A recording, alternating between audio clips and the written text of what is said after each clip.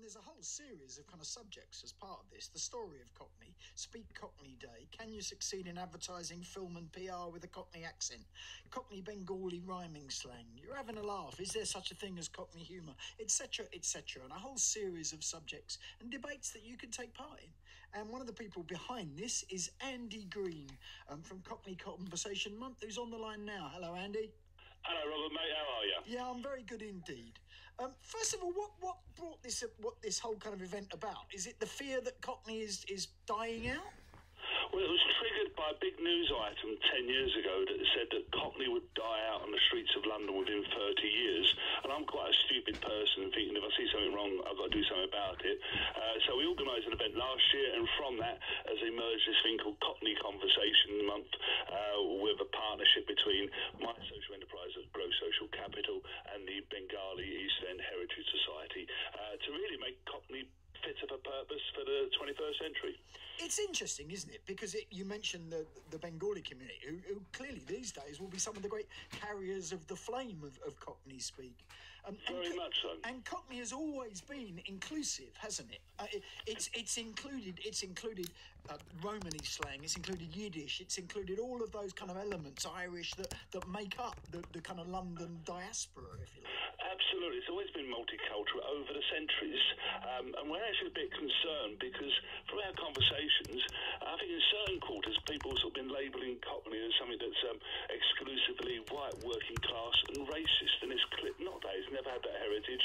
And as I say, we're doing our best to really promote a Cockney identity that's inclusive of all races and creeds, that everyone who identifies with being sort of a non-establishment London.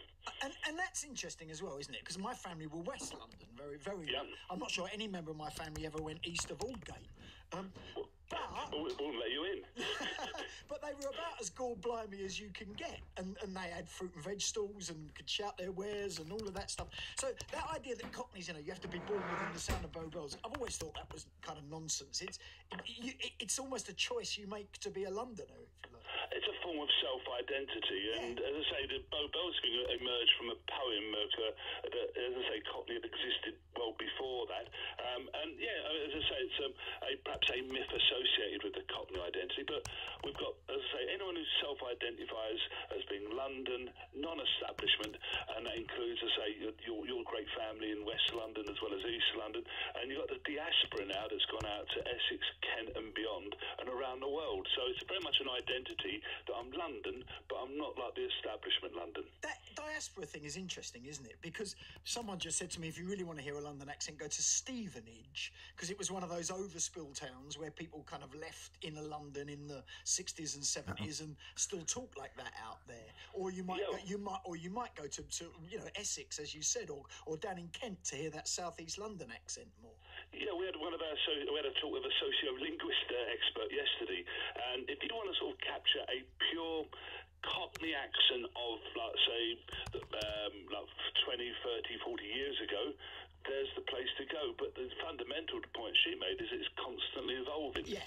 And so this thing is labelled multicultural London English, which sociolinguists use to describe the current vernacular, that really, as I say, is still Cockney because it's emerged from working London people and contains elements of what was there before and will form the basis of what Cockney grows into over the decades and centuries to come. I love all of that because one of my great delights these days is sitting on a bus, when schools have just turned out or if there's a load of teenagers on board and trying to tune in and listen to them.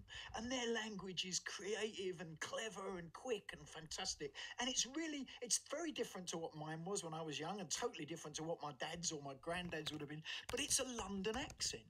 Yeah, and in 10, 20 years time, we'll regard as old-fashioned London as well. Yeah, it's true, because something like slang is, or not, because it is more than slang and it's more than accent. It is a dialect, isn't it, really?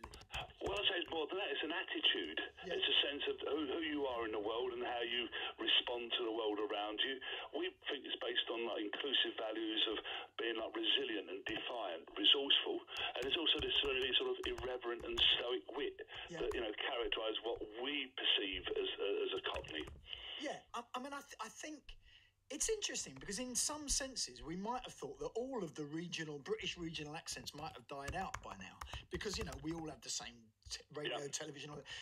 But the Scouse accent seems to have got stronger and stronger. The Geordie accent ain't going nowhere. Do you know what I mean? So regional accents are definitely surviving. Well, they are. That's largely the good news, but there is some worrying sort of trends that all regional accents, Cockney, Scouse, Geordie, Ouija and stuff, they're showing slight signs of decline in their usage. There's data online data that can track the usage of terms and stuff, and there's a worrying sort of dipping that we're going to be emerging into an England as opposed to a place that's rich in locality and rich regional variety. Let's look at some of the different subjects you're going to be talking about. The story of Cockney in 50 objects, for example. Yeah, so we're planning, inspired by the British Museum theme, everyone's got their own story of Cockney. So what would be the 5 objects that characterise your story of Cockney? So I'm going to put you on a spot here, Robert, saying, like, mate, any nominations, and we want to curate from people submitting their own story. So from this we can create a virtual exhibition of individual people's story of Cockney. And so we've got an event next Thursday. So please, we've got an expert from the British Library who've got a fantastic collection of archive material, plus a Pearly King, a Brick Lane activist, and a few more to sort of share their individual 5 objects. So what would be your 5, mate? Oh, blimey. Or any nominations on the front? I suppose there'd be a QBR scarf or something. Well, something, yeah, a QBR scarf might be one of mine, or a bit of fruit and veg so that I could shout, "Who wants banana? We've got banana." A banana might be one of mine because my family used to find one. And a great riposte in a sing-along, have a banana. Exactly. So it's those things that are very evocative, isn't it? It would be exactly. It would be the bell of a totter, as they used to go around the streets crying out for, you know, old iron, who's got any old iron? You know, that sort of stuff. Which is rich in your memory, but wouldn't be maybe less to other people. So having that would share that story, capture it, celebrate it. So that's a great one there, mate. Absolutely. Or a neckerchief as well. My granddad always wore a neckerchief under his collarless shirt sitting there. Well, listeners, you heard it here first. Next year's fashion trend. You mentioned the Bengali thing, and you've got Cockney Bengali rhyming slang as one of the subjects, haven't you? That's right, yeah. So, as I say, in the same way that, like I say, Cockneys emerge, like what we accept or has been accepted as a current Cockney is infused, in the same way that the Bengali community and there's different languages within the community itself face a challenge of, like, how can they best preserve and retain that rich culture, but in a context then of the world they're living in East London and beyond. And so again, what emerges from that is an incredible synthesis of new culture.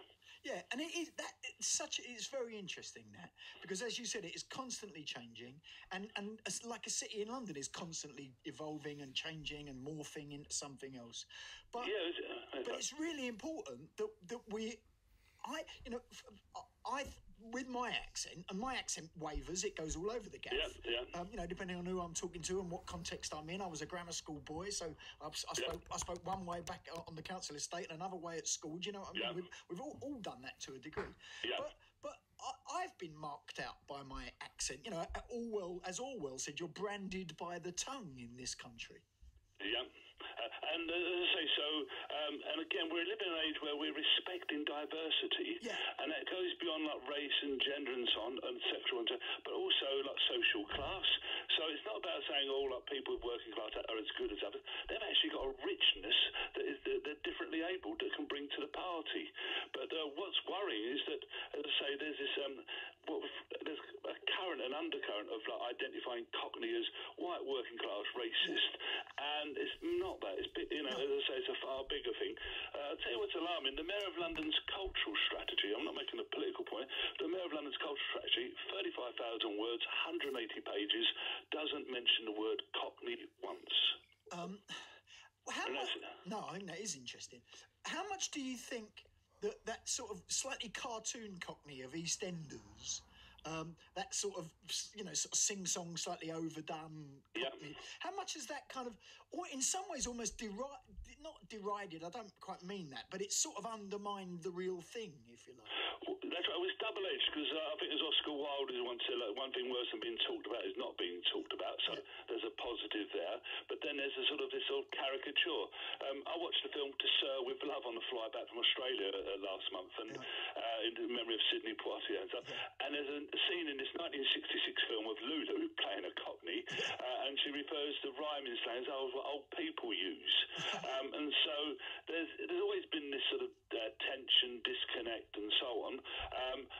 But as I say, the danger is it becomes a sort of parody cultural ghetto rather than recognised as a very rich resource. Because, okay, mate, you say like your accent, it might have been a barrier in some things, but it's also made you the person that you are today, Robert. Absolutely, yeah. No, and it's something I'm extremely proud of that. There's no doubt whatsoever. How can people take part in all of this? Is it all online? We've got a series of weekly online events. If they go to our website, www.growsocialcapital.org.uk, there's details of all the events. Our next event next Thursday lunchtime, the story of Cockney and 50 objects, and weekly events after that. Our Cockney Conversations Month is from March the 3rd to April the 4th, the 3rd of the 3rd to the 4th of the 4th. There you go. And you heard it from the horse's mouth. Andy Green, thank you very, very much, mate. God bless you, man. I loved your book, The Way We Were, by the way. One of my favourite books, mate. Well, read the next one, London Made Us, because that's the one, really. It talks about a lot of this stuff. Absolutely. So I recommend to your listeners as well. Thank you very much, mate. Look, what a charming chap.